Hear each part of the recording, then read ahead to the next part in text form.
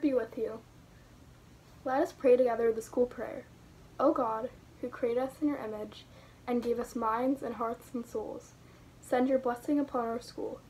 May the flame of your Spirit rest upon those who learn and those who teach, so that our minds may know the truth, our hearts be filled with love, and our souls be like pearls before your throne. Through Jesus Christ our Lord. Amen. Please join me in reading Psalm 18 for young children. God is like a rock, strong and powerful. God is like a warm, dry place during a storm. God protects me from things that might hurt me. God is like a rock, strong and powerful.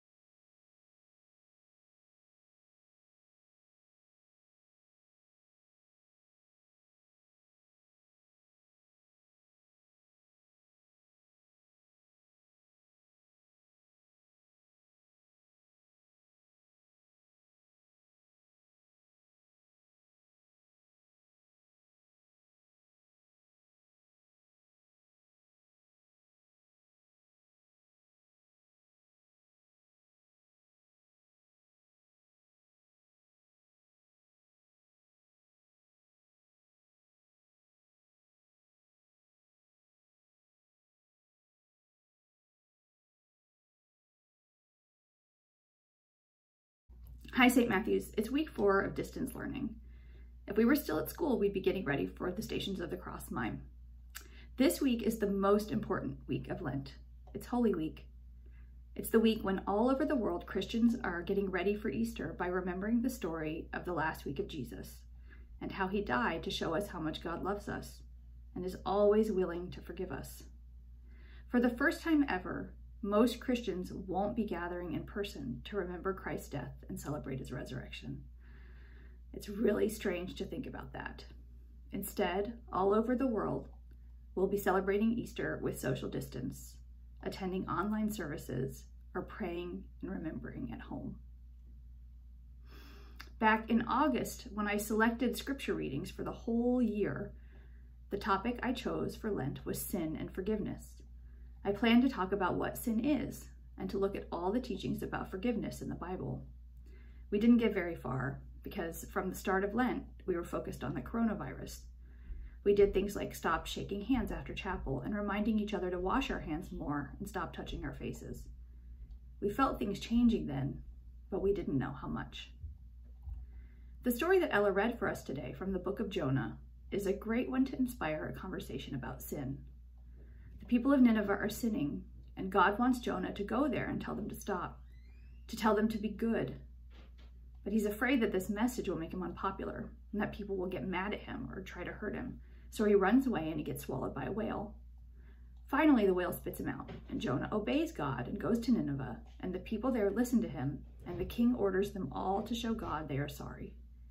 And then God shows mercy on them and doesn't punish them because, as Jonah says to God, "You are tender and kind. You are slow to get angry. You are full of love. You are a God who takes pity on people. You don't want to destroy them. Sin doesn't just mean breaking God's rules. It means living in a way that separates us from God and the way God wants humans to live. God's way for us to live is a way that benefits all people. An example of this is the way that, by social distancing, we're taking care of each other, putting the common good first. When we aren't following God's ways, we are often doing things that are selfish, to benefit ourselves or our own group, rather than doing what's good for everyone. But the story of Jonah tells us that God will forgive us when we get back on the right path, setting aside our sinful selfishness. Bad things that happen in the world, like someone getting sick or a pandemic spreading throughout the world, aren't God's punishment, because God loves us and doesn't want to hurt us. As we face the uncertainty of how long we'll be sheltering in place, whether we'll get to keep our favorite school traditions or our summer travel plans, whether it's our concern for the health of a loved one and the world, for the jobs and the economy, the story of Holy Week is really important. From this story, we learn that God loves us so much that God became a human to be with us and to teach us how to follow God's ways. And we learn that some people didn't want to hear about God's ways of love, forgiveness, and selflessness. Maybe they were afraid of the changes those messages might bring, or the responsibility God's love puts on us to love others as we love ourselves. Those people arrested Jesus and had him killed. It's a very sad story with a lot of suffering in it. And we are living in a sad time with a lot of suffering in the world. Before Jesus died, he told his friends that he would always be with them. But still, they were sad and confused, and they didn't understand what he meant. They couldn't imagine life without him. In the same way, many of us are unsure of what our lives will be like in the coming months, and maybe longer.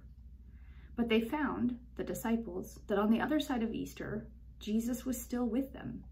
A lot had changed, but God's love remained constant and powerful. I want to invite you all to experience this important Holy Week story with me in two ways. The first one is to make a holy space in your house. An altar is a way of making space in your home to nurture your spirit. Having a sacred space at home is a way of remembering to follow God's ways. I know that many of us feel super busy at home right now, and some of us might instead feel really bored. But either way, we're missing the time that we carve out as a community during chapel to reflect on how we're living. Making a home altar is a way to carve out space and time to do that at home. At my house, we cleared off the sideboard where we normally keep our cookbooks. If you decide to make an altar, I hope you'll email me a photo. Maybe we can even share them on the school Facebook page as a way of staying connected. For our Hindu families and some others, you may already have an altar space, but please make one that's right for you and your family. For example, our family has a picture of Jesus on our altar, but our Muslim families at St. Matthew's wouldn't put anything that could be like an idol in their sacred space. Everyone's sacred space will be different, and that's awesome. It's beautiful. This is our home altar that we made for Holy Week. We put objects on it that reminded us of our family members that aren't with us and our friends who are alone. And we got some sacred objects. You might recognize some things from the religion room at school. Also, we have some things from our house, like a Buddha over here that is reminding me of the Buddha's compassion and peacefulness and acceptance of what's happening. And then we all wrote prayers on some little note cards for the world. We have things here that remind us of grandparents and this Mary Magdalene icon, because she was with Jesus when he died, and then she goes to the tomb to take care of him. And here's the mystery of Easter icon from when Jesus is crucified. And Hazel put this orange on the altar to be thankful for the fact that we have food. Our Aunt Jen gave us the hummingbird picture. Wesley put this robot on here because he's happy to have projects like his Kiwi Crate to keep him busy and learning while we're home. The second way we can experience Holy Week together as a St. Matthew's community is by reading the stories. Every day this week at dinner time, my family is going to read a story from the last week of Jesus and reflect on it, finishing up with Easter Sunday. If your family would like to do the same, I'll send out the readings and questions every day. The readings will be from the life of Jesus, and the questions will be spiritually inclusive, so people of all faiths can relate to them. If it's part of your family tradition to attend Easter services, I hope you'll do that online. Below this sermon and with my Easter readings, I'll share links for the Episcopal Church of St. Matthew's Easter service. Even though we aren't together in chapel, we can still walk together through the journey of Holy Week and learn more about how to follow God's ways.